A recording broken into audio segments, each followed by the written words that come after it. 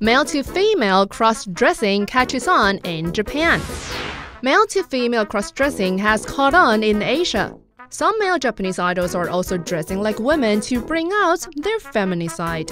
Now Japan has selected its best male-to-female cross-dressers. Third place goes to Masaki Okada.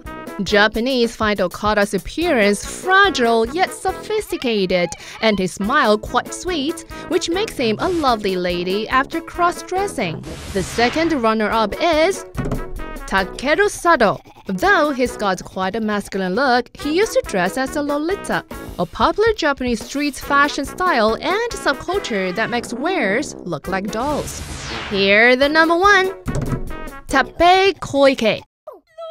That's him in the face wash commercial. And him as a girl. Hard to tell he's actually a man, eh?